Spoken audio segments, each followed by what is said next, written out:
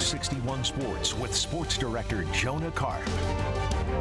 Lots of hockey to get to. The start of a two-day tournament between UConn, Sacred Heart, Quinnipiac, and Yale. The winners of the two games advance to the Connecticut Ice Championship game. The first of the two games, UConn versus Sacred Heart. The first time in the four-year history of the Connecticut Ice Tournament, the Huskies and Pioneers were squaring off. It didn't take long for the Huskies to score. Take a look at the first goal just a few minutes into the game behind the net. Samu Salminen lifts it in, a Michigan goal to open the scoring.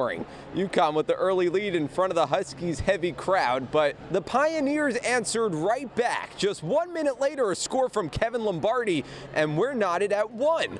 But the Huskies pulled away. Hudson Shandor taking over, first with a pretty goal, sliding on his backside. That made it 2-1, and then later in the first period, Shandor finding the back of the net again. Sacred Heart pulled within 1 at the start of the second period, but the Huskies took control from there. UConn scores 3 unanswered goals, and the Huskies beat the Pioneers 6-2 in the semifinals round of the Connecticut Ice Tournament. And a big topic of conversation after the win, how about that first goal?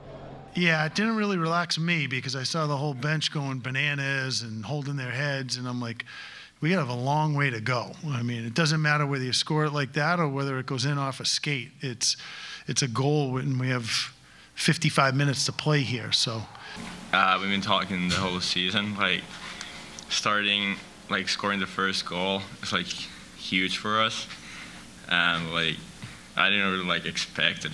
It's gonna happen like that. So UConn secures a spot in the championship game. They take on the winner of Yale and Quinnipiac. No score in the first. Mason Marcellus changes that, punches in the first goal of the game.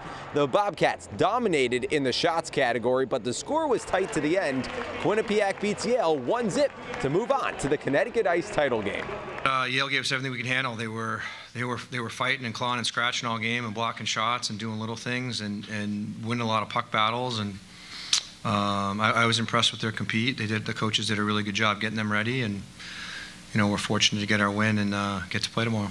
So it's Quinnipiac and UConn squaring off in the Connecticut Ice Championship game, and we've seen this movie before. The Bobcats now going for a three-peat when they take on the Huskies in a Saturday night showdown at 7 o'clock. Inside the XL Center, Jonah Karp, Fox 61, Connecticut's news station.